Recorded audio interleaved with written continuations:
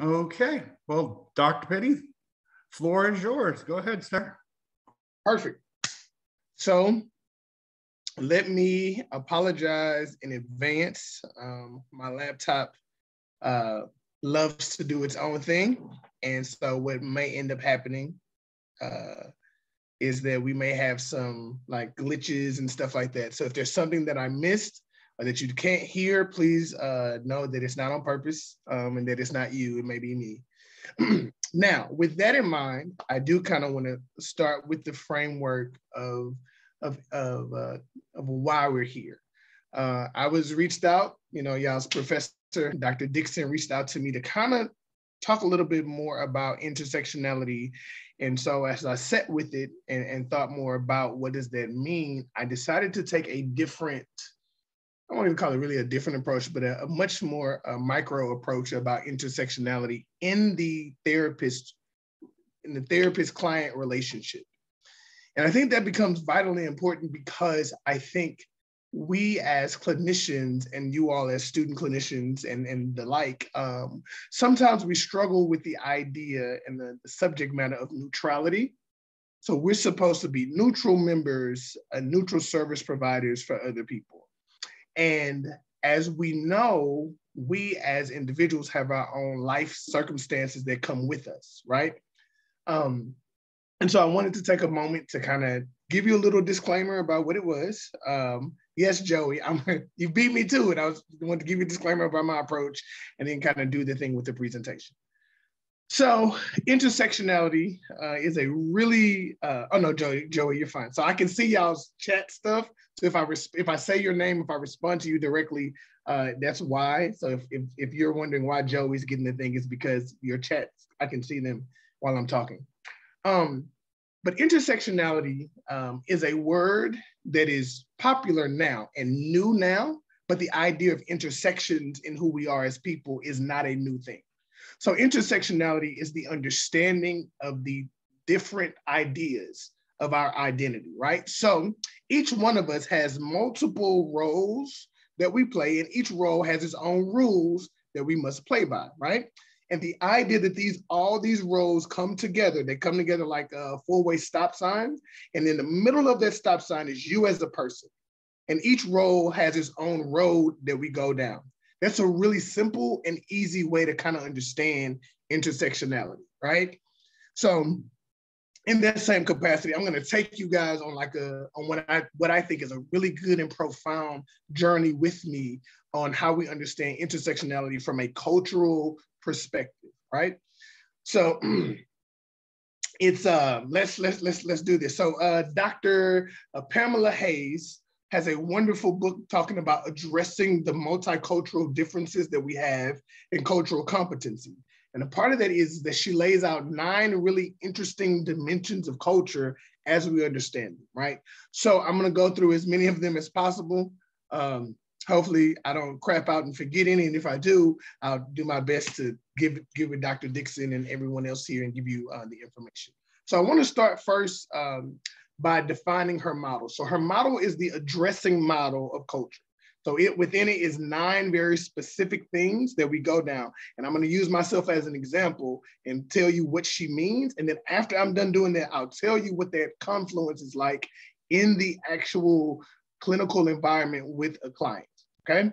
We'll see if we can make it through it. If I get sidetracked, please be nice to me, right? I do this for a living, which means I like to talk a lot and hear myself talk. All right, so let's start with the first one. So in the addressing model, the first thing there is the A, and the A stands for age and cohort effects, right? I'm gonna give you, so I am a 34-year-old human, right? That's what I am, my whole 34-year-old, which also means that I would be considered a millennial, right? And I wanna be very, very clear, all of us millennials are between the ages like 42 and about 28.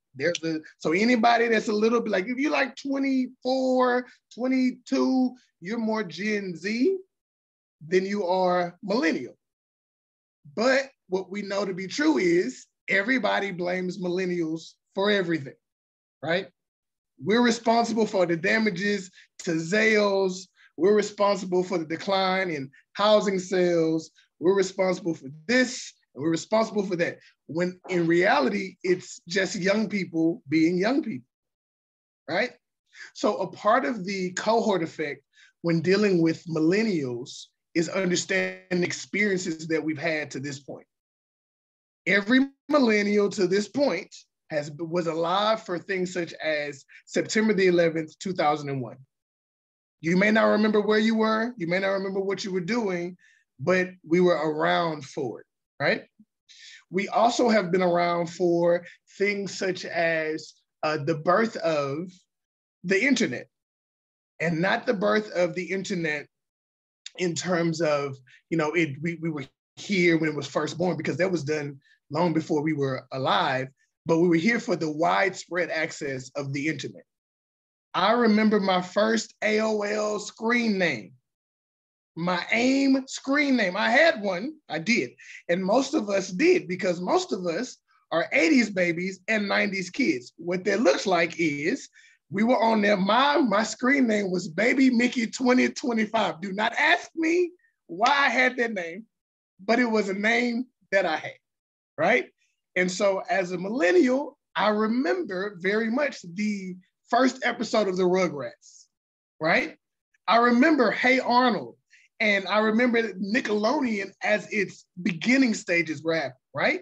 Are You Afraid of the Dark? The Kenan and Kel Show, all that, the original all that, not the remake that they did a few years ago, but the original one, right? I remember the things such as the birth and the death of grunge music, right? And it didn't really die, but it was around, right? When we lost Kurt Cobain to an overdose, that was a thing, right?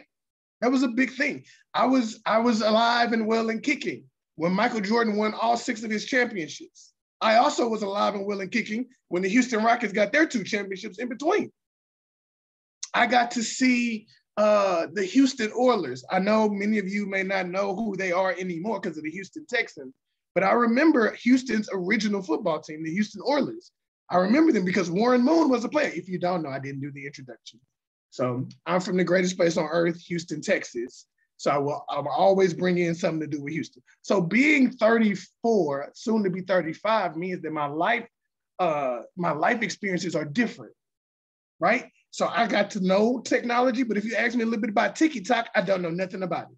I don't know what a TikTok is. I barely have a Facebook. I do not know how to make a reel on Instagram, right? But if we're being honest, the millennials were the one that opens the door for the influencers. Because think about the social media influencers and their ages, and like the ones who have the most money. Most of them are between the ages of 26 and 42. Your Kim Kardashians of the world, like your any of that, like that's a whole thing. So that's the age part. The second part of it is disability. So either disability by birth or disability that you've acquired, right?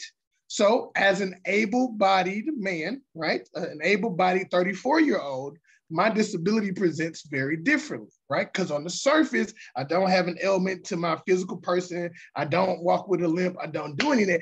But are you ready for my disability? Here it is. I have allergies.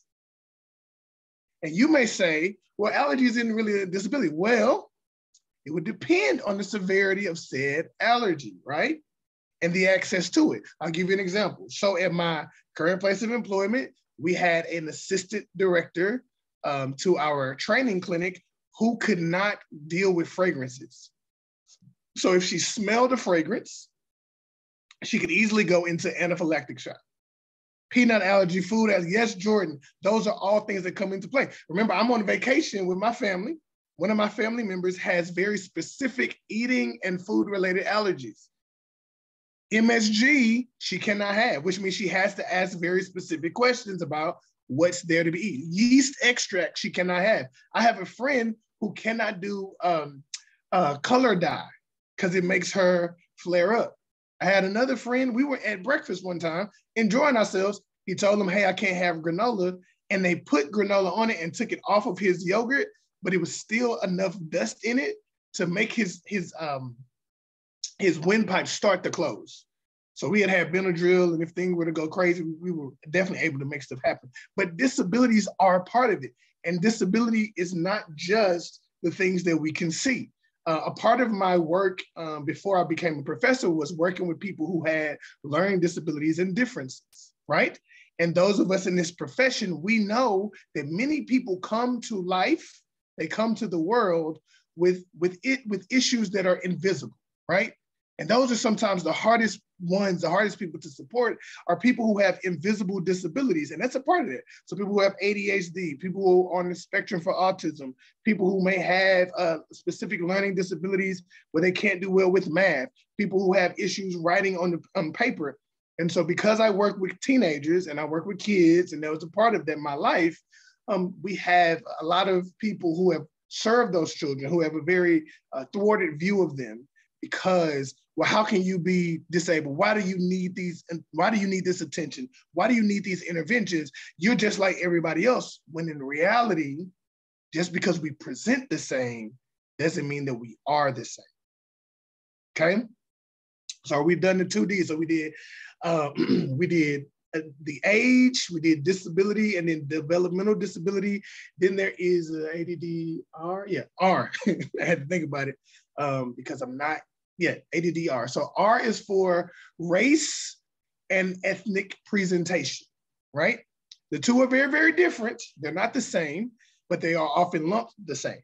Racial identification and ethnic presentation are very, very different. I'm gonna give you an example. So in America on the census, we are asked, what is your ethnicity? Are you a Spanish-speaking white person or a non-Spanish-speaking white person? Those kinds of things. And the reason that exists is because ethnicity is more than just what color your skin is, right? It's more than just how you identify as your race. And so ethnicity ties back to a whole bunch of other political things, and we'll get into that a little bit later. But there is something to be said there. So I am a 34-year-old man who's got allergies really bad. Like I had breakfast and my ears start itching and my throat started closing. So I had to run back to the room. It was fun. Who is a Black man. And my Black skin creates for me a burden, but not the burden for me to carry. The burden is for other people to carry. I'm gonna say that again. As a Black man, I have a burden by being a Black man, but the burden isn't on me, the burden is on other people. Being from the great state of Texas, we have a lot of interesting interactions about the interface and the intersection, I'll say, of race and culture and education.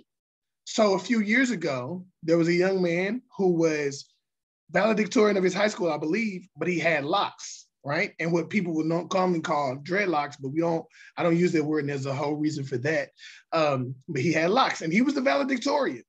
And they told him unless he cut his hair, they would not let him walk. Excuse me, what?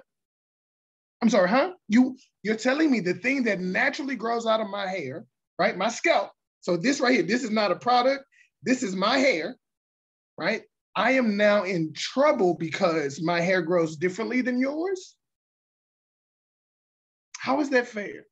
I worked really hard as this child. I was doing all these things, and because my hair is different, I have my partner has kids, which means I have children. I have 3 boys, 3 sons, and they're all Black boys, which means that they've gone from being cute kids at 4 to by the time they're 5, they're considered to be dangerous.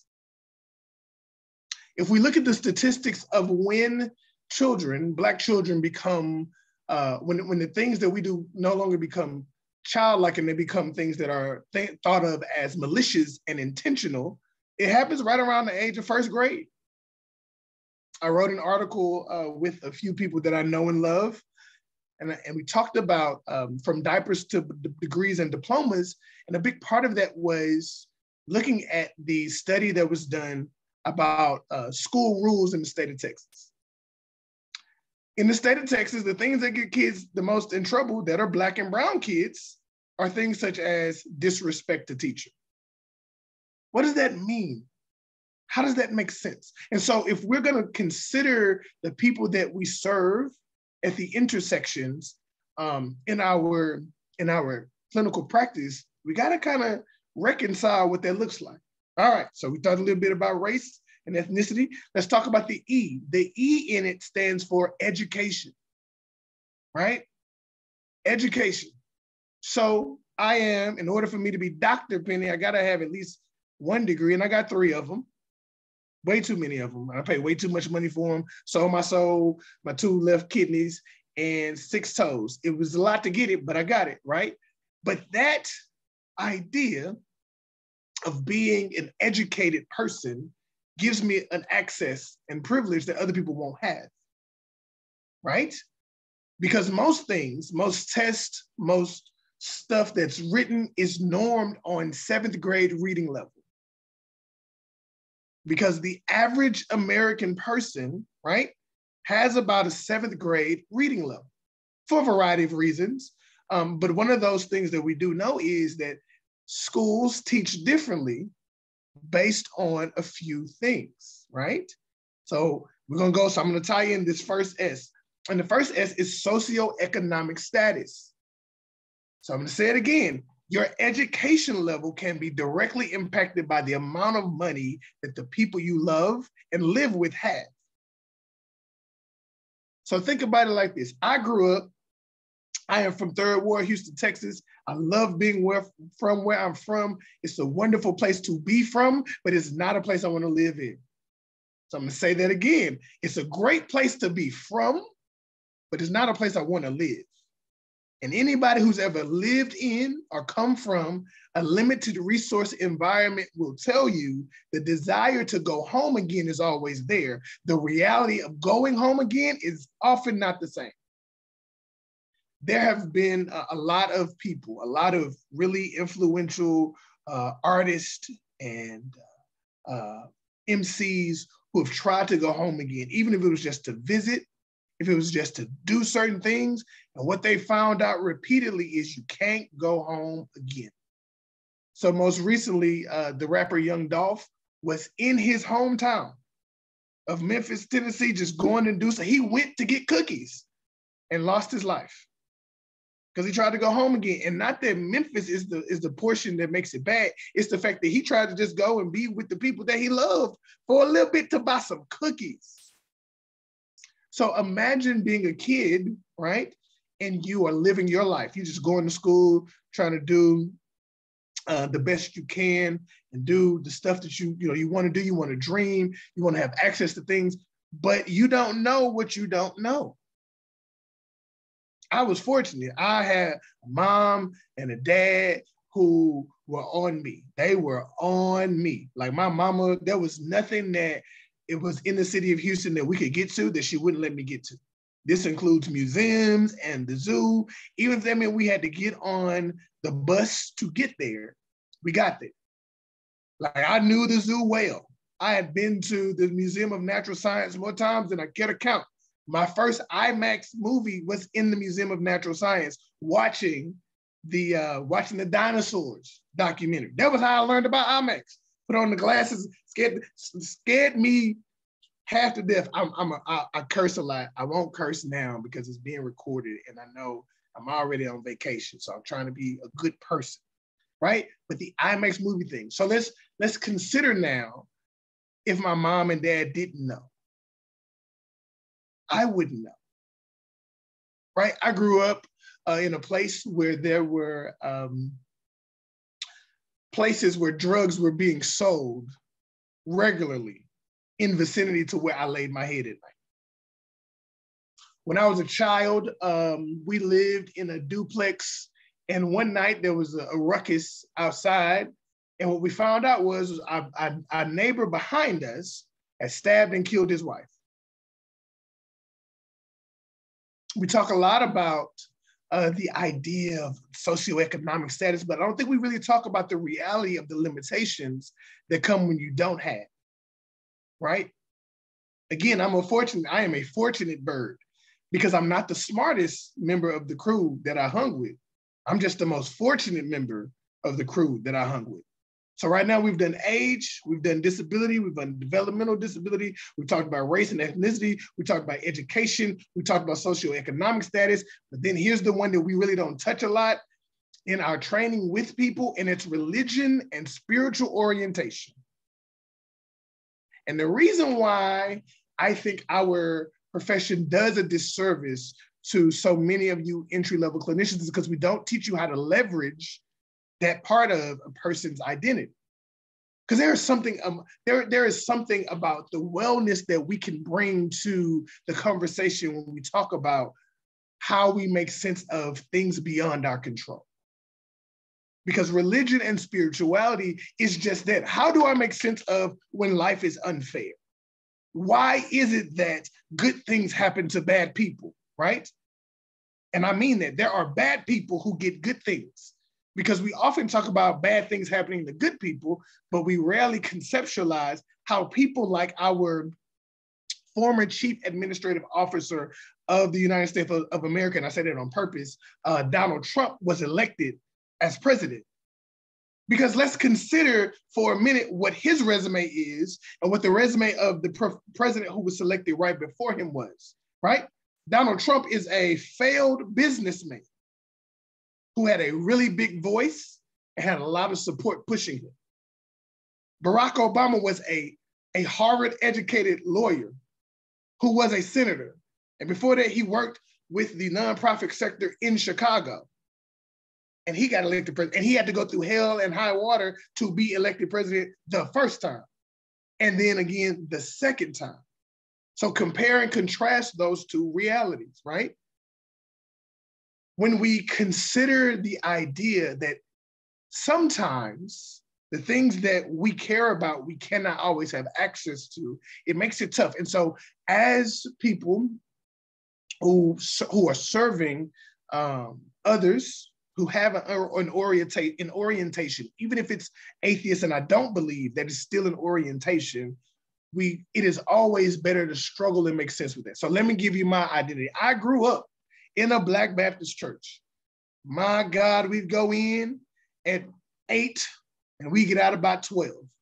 And so I know y'all have heard the stories before. It's a wonderful identity. It's a part of who I am. And when I am the most stressed, you can hear me singing the hymns that I grew up hearing. But if you ask me if I'm in church now, I'll gladly tell you with a smile on my face, no, ma'am, no, sir. I like to call myself, I'm a self-proclaimed heathen, not because I do heathenistic type things, but because I grew up where if you were not in church, you had turned from the Lord's blessing. Doesn't make it true, but it does make it a reality.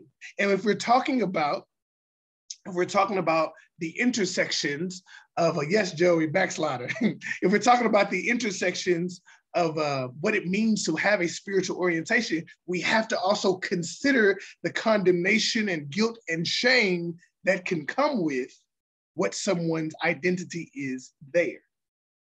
I'm listening to a book by Candace Benbow, and she is in my mind, a very prolific womanist theologian.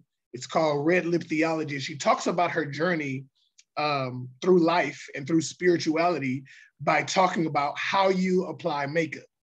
So each chapter is also tied well to a makeup approach. So cleaning your face or applying blush or applying foundation, wearing your eyeliner. And she tells very distinct storylines from her experiences. And the one I finished yesterday while on the plane trying to get here was talking about her relationship with God as it relates to sex and sexual orientation. Think about this for a minute, right? You have a person who is in your clinical environment. They're there under your care. They want to know more about things. They're trying to work through their life plans and problems. And they come to you and they're saying that they are experiencing the condemnation for having premarital sex. How do you deal with it?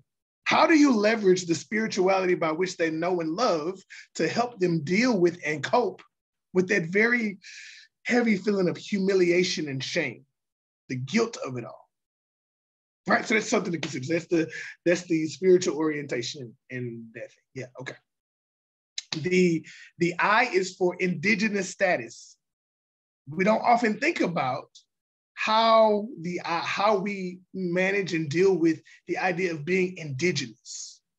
What is it? That means that you are native to the land in which you're living on, but someone else has come over and taken over that which you were once native to. right? So think about it like this. This is a very, very reduced version of it. But remember, I'm from Third Ward, Houston, Texas. Love being where I'm from. I'm indigenous to that space, but when I go back home, it looks nothing like the home that I used to. Gentrification is it's a very interesting way to displace a people group in the form of what is once indigenous. And I'm not saying that people of color or people who lived in limited resource environments are indigenous there, meaning that they made their bed there. I am saying, though, indigenous status has a very similar relationship with colonization that people who are residents of certain environments has with gentrification. Because it's not all the time that colonization and gentrification have to be physically violent. Oftentimes, if I cut off your resources, then you don't have to do nothing. So let's think about it. So I am a person who loves history. I don't like necessarily reading the books. I'll listen to them, right? But one of my favorite books that I've just finished, maybe last year, was An Indigenous Peoples History of the Americas.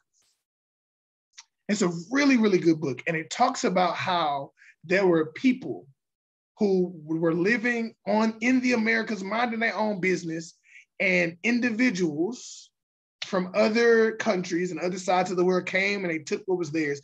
And they didn't always have to kill the person to kill the people. They would do things like torch their land.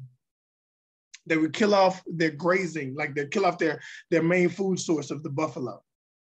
They would blockade things. So a lot of the warfare that people have that are in and from indigenous nations actually occurred without much bloodshed on one end, right? Like I don't have to necessarily kill you to kill you. When we think about gentrification in areas around, I have a book called The Color of Law, and then I have another book called, I think it's like area codes or zip codes. It's called Zip Codes, and it's about like where you live and how where you live and the accesses that you have are determined by your zip code, right? So the accesses the access to resources that exist is not the same. It's not the same. We live in a place that preaches equality, but we often don't see the behaviors given that way. So indigenous status. The next one is nationality. So place of origin. Where do you come from, right? What is your originating place? I'm a member of the United States of America. I originated here. My mama originated here. My daddy, my grandparents, they originated here. It does not mean that there's not a place outside of the United States of America where I can trace back lineage, but it does mean my nation of origin is the United States of America, which means I also carry with me the privilege of knowing American culture.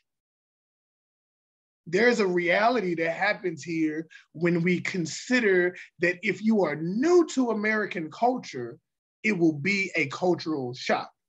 I love the show. Listen, I am a fan because my partner likes, she likes 90 Day Fiance. So we watch 90 Day Fiance, and watching people try to adjust in 90 days to an entirely different world is chaos. Because think about it, Jordan, you at the house right now, you enjoying your life. What would you do if tomorrow you had to leave everything you have ever known and go to a whole new place with whole new customs? Joey, how would you make sense of the fact that the food that you come to love and enjoy may not be where you are? Teresa, how do you sit with the reality that the language that you know so intimately, right, you may not be able to speak it well? And then flip it. So I want us to flip that now. So we've been here this whole time, and then people come and they begin to use English, but they're using it in a way that doesn't make sense, right? They're saying words and they're doing the best they can to articulate their points, but what do you do when you're saying things? I mean, you're really trying to communicate, but what you're saying doesn't make sense. I live here. I live here. I've been here my whole life. I've lived in the state of Texas my whole life, different parts, but the whole state, same state. But what I've come to realize is even living in Texas, even living with the idea that there are people who are from Texas, there are different idioms that make sense in different parts of Texas. So I may be I am a national, I am a heritage Texan. Baby, all up and through my blood is Texas. I don't want to live nowhere else but Texas. But if you ask me, how do I talk to people in Houston versus how do I talk to people in Lubbock, they're very different. The conversations that we have are very, very different. In Houston, I can say certain things and use certain lingos, right? Whole thing makes sense. But if I use that in Lubbock, it may not make the same sense. Now, there are some things that unify us, but it's a little bit different, right? So we talked about national origin. Now let's get to the G. The G is for gender and sexual orientation, because they're not the same. They're very, very different. And we have to talk about that in the ways that it makes sense. I have people in my life who I love very, very dearly who are transgender. And if you did not know, you would not know.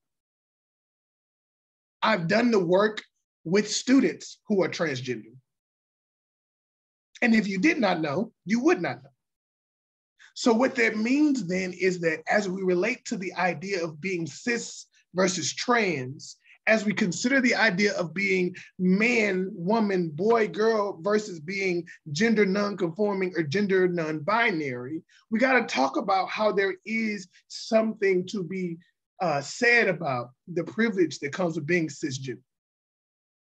I don't have to consider what my pronouns will be. I don't have to consider if I feel the most at home in my skin or in my clothes, right? Loving women and being a part of that kind of heterosexual and heteronormative lifestyle means that there's an advantage to being a man. I have a unique power advantage of being a man and identifying as such. I can get away with a whole bunch of stuff because I'm a man. And what do we know? The bar for men for fatherhood, the bar for being a good partner as a man, the bar for how you express your emotions is very, very low. But there's also an inherent barrier in being a man. And one of those barriers is how we are socialized to express our anger, our pain, our disappointment. I'm fortunate I have a lot of women in my life who love me, who teach me, who train me to be better versions of myself. And one of the things we talk about is how men are socialized to only experience two emotions, anger and happy. Not even joy, anger and happy. Not happiness, but anger and happy. And that's on purpose. Because if you think about when, if you watch sports, if you watch men celebrate, it's a very aggressive form of celebration. There's a lot of screaming, there's like, yeah, a lot of that, a lot of aggressive high fives, a lot of chest bumps. That's really aggressive. That can hurt, right? And if you're not accustomed to the culture of men's celebration, it looks weird, right? And men only can, here recently, are only coming into the place where we can say the things that mean something to us. And yet and still, as men, we struggle with saying the words, right? I'm a big I love you person. I love telling the people I love that I love you. And you should see the men that I love the first time they hear me say it to them and they've never heard it before. They go, what? Because the assumption is that men's love is understood, but may not be spoken. I am also a cisgender heterosexual man, which means that the world is my oyster. Every show, it's got me in it. All the movies have me in it. The people who are my elected officials look like me and have me in it for the most part in terms of my gender and my gender identification and sexual orientation. Cool, right? The things that I want to wear are perfect for me, right? Easy. But imagine being a person who is trans, but is also heterosexual. Because the identification of your gender doesn't necessarily impact who you will like. And that's complicated. And it presents to them, to the people who are experiencing these things, complications. So how much more does it present to us who are serving them the same complications? So let's think about this. So we are all clinicians in training. We own it. This is the job that we chose. This is the business that we've chosen. If you're a Godfather fan, you know that line, right? This is the business that we've chosen. We've chosen to do this. So how then does it show up in the room? I'll tell you how. At least I'll tell you how from my perspective. So as a clinician, I love my job. I love my job. I love my job. I love my job. I love my job. I love what I do. I love being a counselor educator. But the thing I love most is I love being a clinical supervisor. And I will tell you why. Because the hardest part of the work is not in session. The hardest part of the work is how you see the client before you ever meet. How you conceptualize a client's issues, a client's struggles, a client's limitations become vastly important because it will impact how you handle them and their sufferings. What we know is that the medical environment, medical and healthcare related things for people of color is not always the best place for us to be. The idea that Black people specifically have tougher skin and have a higher pain tolerance because it's written in the book creates, right? Creates a lot because I don't know about y'all. I don't like pain.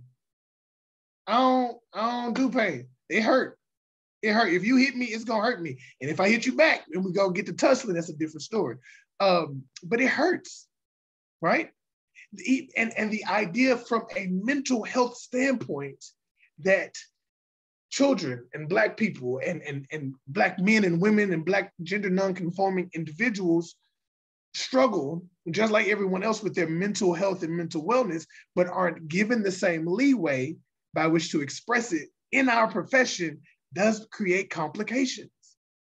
Because what we know is there used to be a diagnosis for people who were enslaved that wanted freedom. It was considered to be abnormal for a person enslaved to not want to be enslaved anymore. It was considered a mental health issue. That was a problem. The idea that Black children, right, would struggle with attention,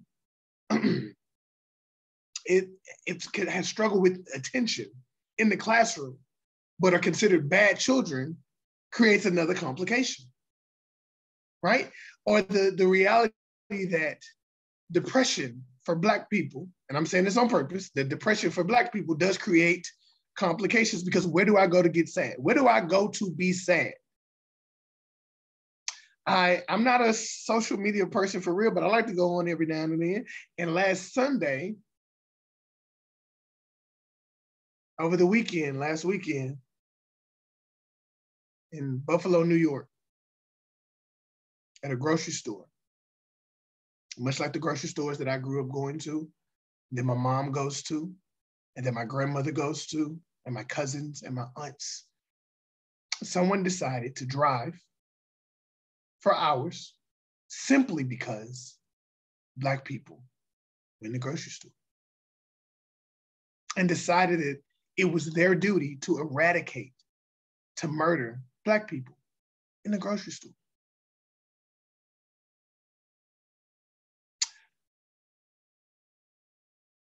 Where do I go to put that down? Where can I go to sit that down? Where can I, as a Black person, go and show up and be given the space and the liberty to just be human? In the summer of 2020, so right around the time of the COVID happening, there was a racial uprising allegedly in America, right? Due to the death of George Floyd. The irony is George Floyd actually was a friend of my family.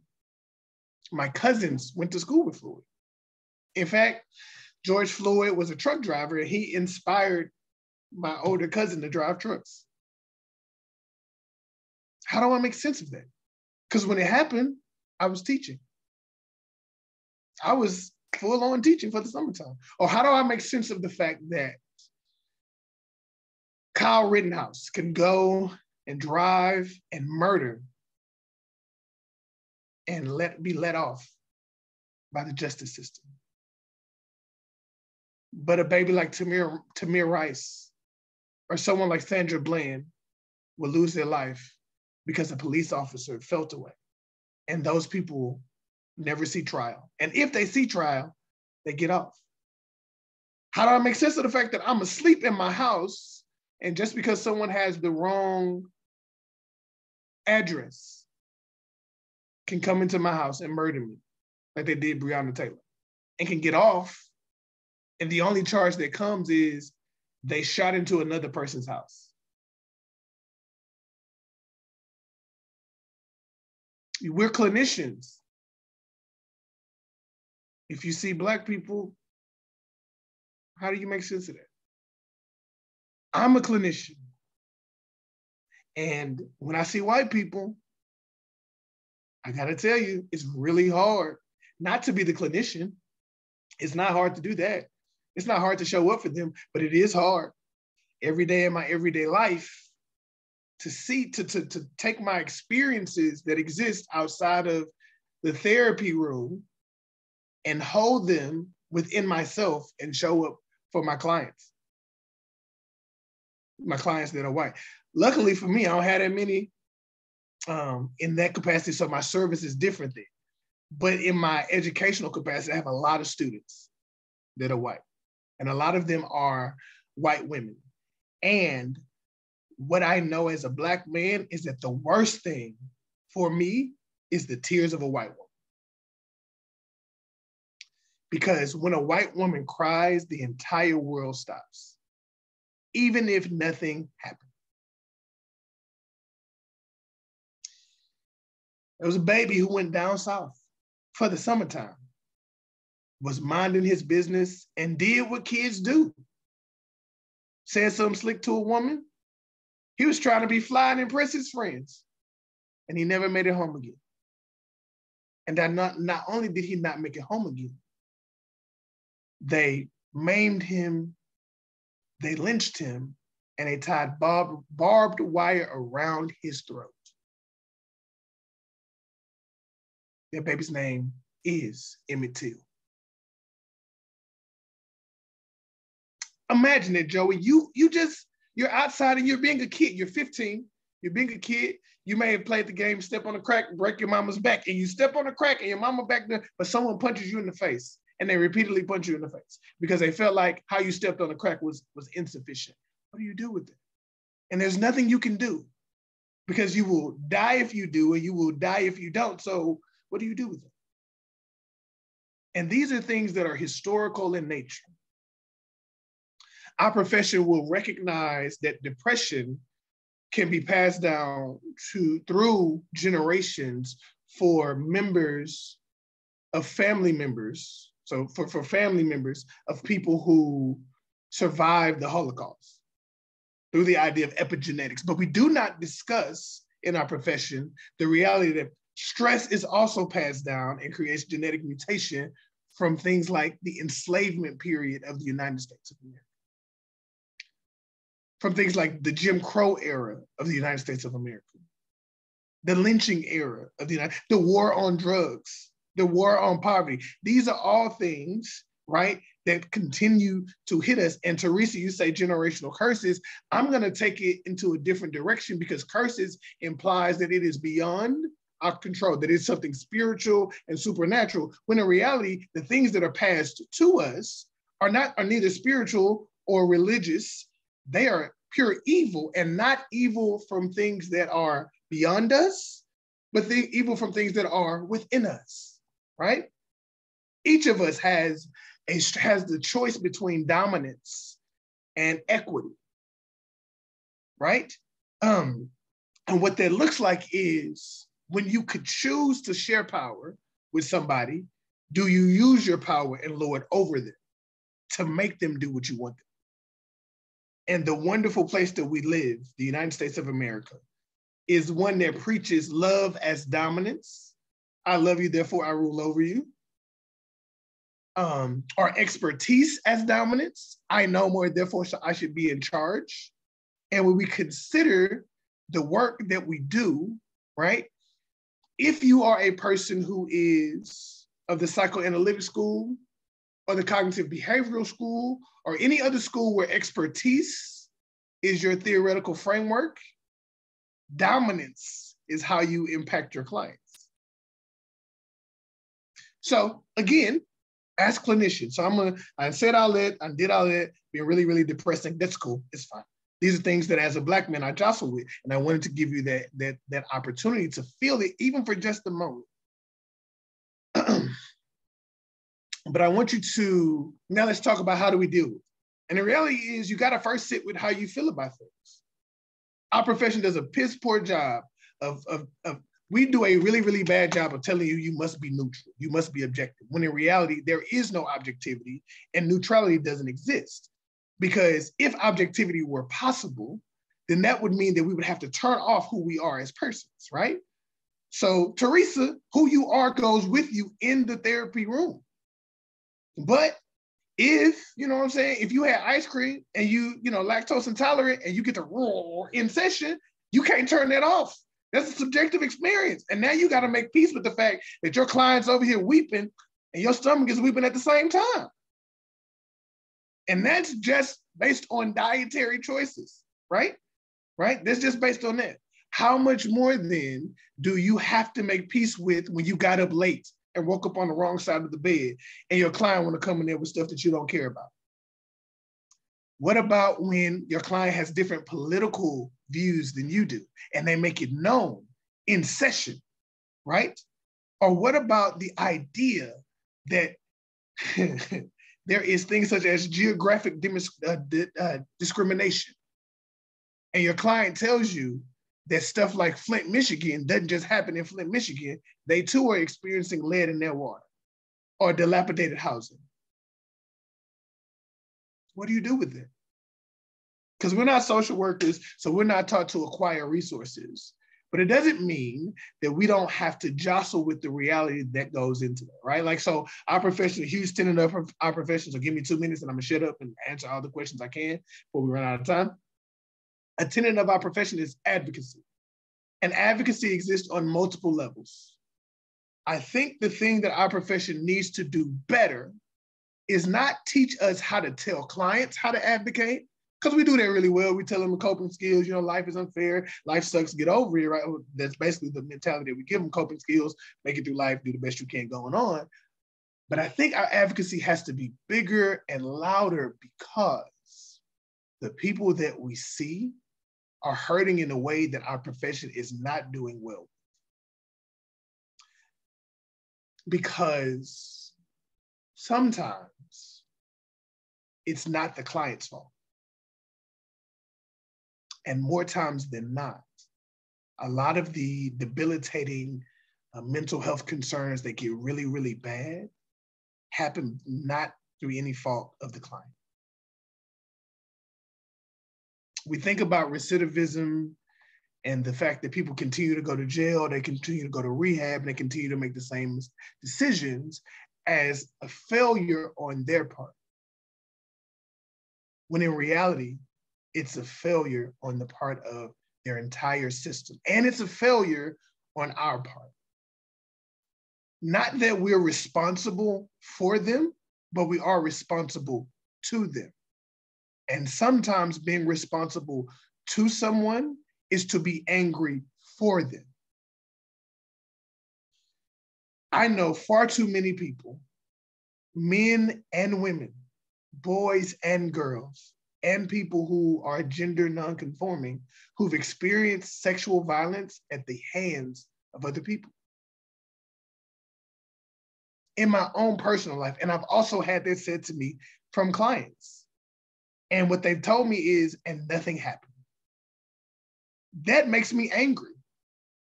That pisses me off because you were a child. You were an adult. You were a person, and someone decided that your humanity was less important than their desire in that moment. We can understand that as clinicians, right? We understand that anger. But sometimes we struggle with the anger that people have when things such as getting unfairly harassed by the police happens. or your intellect being questioned, right? Listen, I'm a smart man. I'm a smart ass man. I work really, really hard to grow my intellect. And when people see the name Dr. Pennie and they see me, they go, they don't say it, but you can always look in their eyes and they go, is it? How could he be?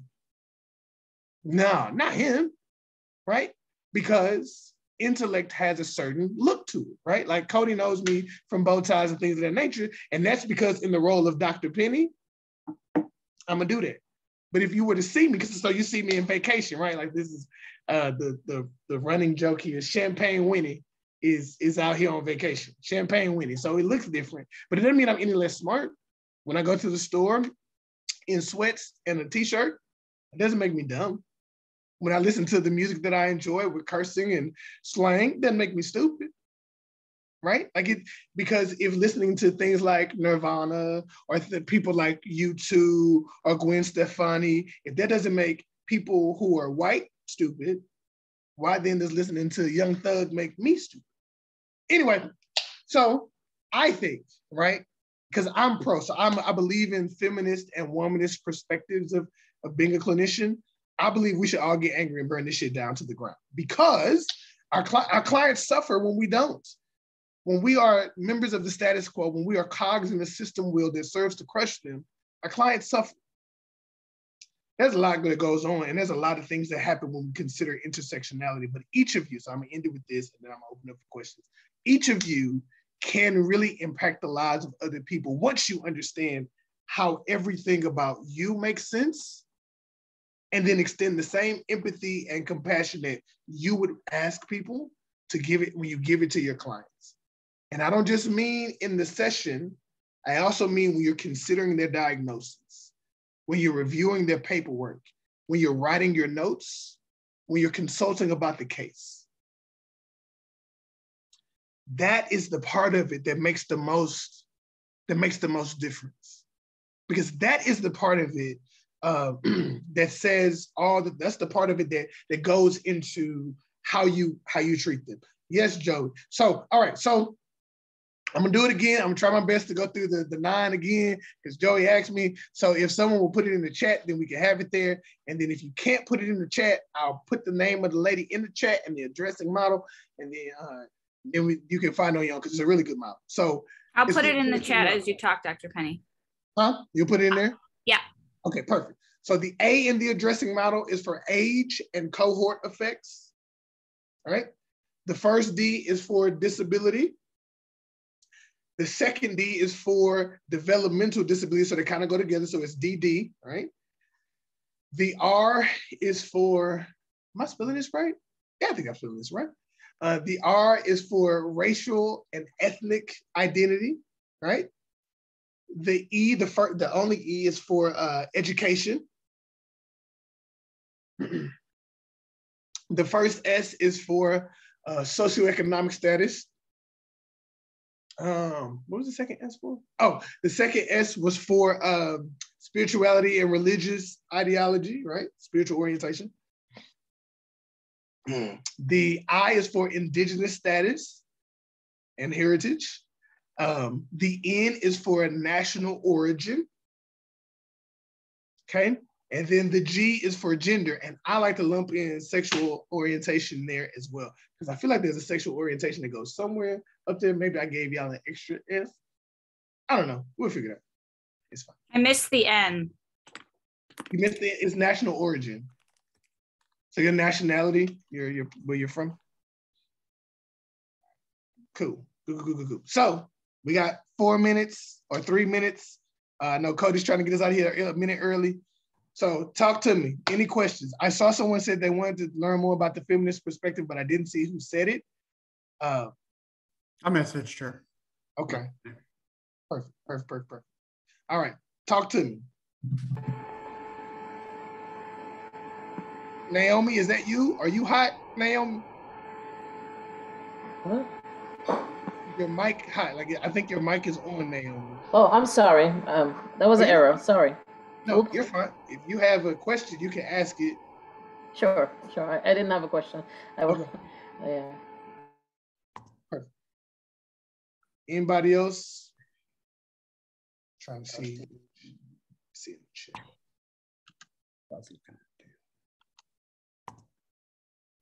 No, I don't think so. Let's see here.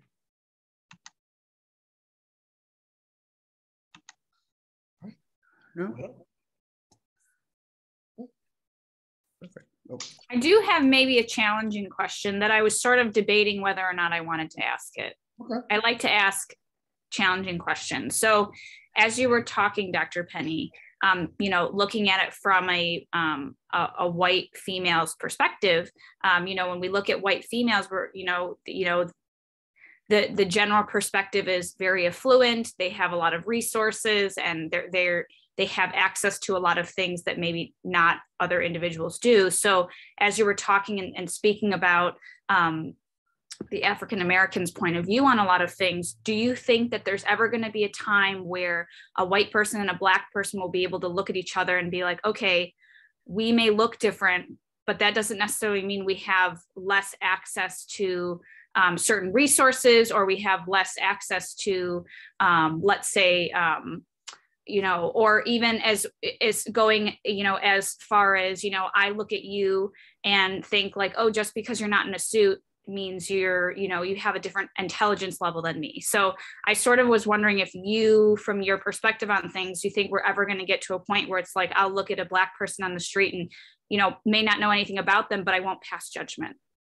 Oh, so that's a good question. It's not as difficult. Or vice versa. A Black person looking at me and thinking, oh, she's probably got, 4 cars in the garage and she's got a great job, although I'm $150,000 in student debt and can't really, I live paycheck to paycheck. So welcome. Right. So that's why I was sort of just like, the view of a Black person to a white person sort of is the same from a white person to a Black person, because, we have different skin colors, but we may be experiencing something completely different from what they might see on the outside, and they just assume. And I guess it just goes back to just the assumption, right? So I think, so I think you asked me a question and then like answered your own question. But I'm going to answer your question based on what you said. Do I think it is possible? Sure. Do I think it is probable? Not likely. And the reason why I say that is because in order for us to get to a place where people can see each other as people, right? We have to undo the advantages that you have, right? And even though you as a Jordan man don't have like, you got 150 racks in debt, right? Right? But the reality is that your $150,000 versus my $170,000, right? You, Jordan, will get more opportunities to make money than I will. So it's not about where we start from. It's about the doors that are open to us based on the presentation that exists, right? So Jordan, you as a person who presents as a white woman, who presents as a cisgender white woman, who presents as a cisgender white, and I'm making assumptions based on the fact that, what the presentation is here. That means that the doors will be open to you. So you have long hair. So the assumption is, oh, she must be heterosexual because that's what heteronormativity says. If your hair is short and you're a woman, you probably like women. It's that kind of thing, right? So right. If we look at it from the fact that perceptions are shaped, and they're shaped early, and they're shaped often, and they're shaped consistently, right? Because life will give us the same things. It's not enough for me and Cody to be cool, right? Because I love Cody. Cody's a great man. I love him. And Cody presents as a white, cisgender, heterosexual man who got kids and got a degree, right? But here's something that is also interesting. That Cody being a white man and him being a good white man to me does not negate the fact that Cody is a singular person. Right. Whereas when it comes to being a Black person, me as a singular person can frame how you all experience Black people for the rest of your life. That's the difference, is that as a white person, you have strategic and systemic advantages that I don't have. No matter what I do, no matter how smart I am, if I were to go right now, because me and my partner are looking for a house, right? I'm gonna move back to Houston, right? We're looking for a house and looking at house prices. I can easily pay for whatever X number amount a month is, right? but it doesn't mean that when I go in to get the loan that I'm going to be treated the same way. Right. So Jordan, you as an individual, right, may be a great person. You may be the salt of the earth, but you being the salt of the earth is not enough for me to see you as a person who's struggling like I'm struggling. Right, right. Your face isn't dirty. You don't have no dirt under your fingernails because you don't look like a poor white person. And so, is it possible? Yes, because anything is possible. But is it probable? Nah, because it would require a lot of sacrifices. Right, right. You have a lot of power, and what we know is power is not yielded nicely. Yeah, you got to take power. Yeah, to do so, it's a lot. That's why we only have one king and one queen. So I get it. I mean, so yeah. Well, thanks so much for answering that, way loaded question. It's a good question, and I think it has a very wonderful heart tied to it. I think it's a difficult question because it is not a simple answer. Yeah. Answer with a lot of layers. It requires a lot of other stuff to go into. But it's 11:03. I've kept you far too long. Fat meat is greasy. I'm sorry. If you hear me in a presentation with me, you hear me say random things, it's to bring my brain back so I can finish what I'm talking about. So. All right. Sounds good. Well, go enjoy your vacation. I know you've been waiting on one. This is the work day. This is the work day. Do you hear me? I got work to do as soon as I leave. Grading. Thanks, Dr. Pennie. No problem. You all have a wonderful day. Enjoy the rest of your conference. Thanks, Dr. Pennie. Bye. Doc, see you later, buddy. Bye. Pass out my email if anybody would want to connect with me, Cody. Yeah. Okay. Thank you. Mm-hmm.